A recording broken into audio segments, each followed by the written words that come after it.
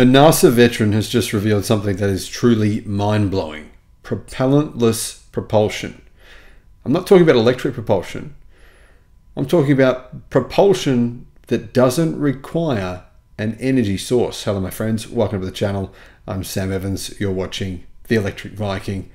Sounds crazy, but this is actually a true, legitimate story here, guys.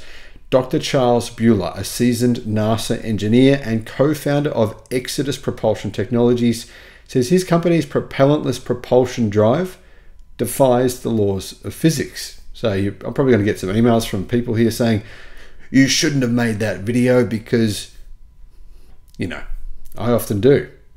However, the NASA veteran, who is well respected within the engineering community, states the propulsion drive is capable of generating enough thrust to counteract Earth's gravity without expelling mass. It's, of course, a very bold claim. And this may end up being filed alongside similar controversial claims like the propellant-free M drive. However, it might not. Bueller's history as NASA's subject matter expert on electrostatics has forced people to pay attention. This guy is well respected in the industry, and he says that his team set out to explore propellantless propulsion concepts more than 2 decades ago. Their propulsion drive is based on a new approach that takes advantage of asymmetry in electrostatic pressure to propel the drive forward. The team presented their drive concept at a recent alternative propulsion energy conference called APEC. There, Bueller detailed the team's progress over the last few years. From 2016 to 2020, the team's best devices were producing a little over 100,000th of a gravity. Ultimately, though, they set out to achieve unity, said Bueller. The debrief in a recent interview mentioned this unity concept and how this is actually capable of providing limitless energy.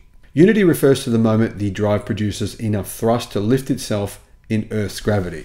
As with similar projects like the M drive, Butler and his team have worked exhaustively to eliminate any alternative explanation for the tiny, though measurable, force they were seeing in experiments.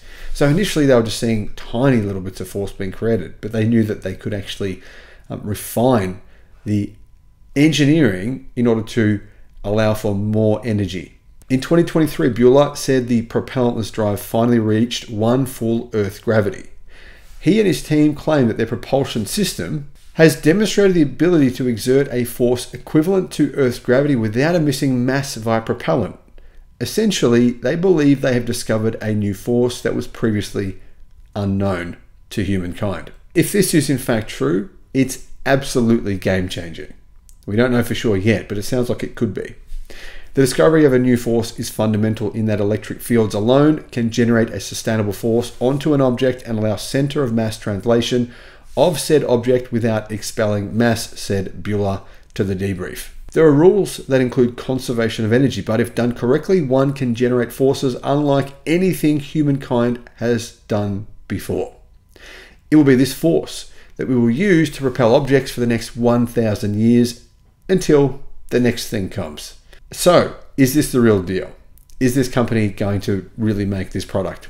If Bueller and his team's claims are true, Interesting Engineering says that their propulsion-free experiments would undoubtedly constitute a massive breakthrough. A propellant-free system would massively drive down costs, enable far-reaching missions into outer space by NASA, and revolutionize spaceflight completely, and possibly even vehicles as well. So why has the news broken with such little fanfare?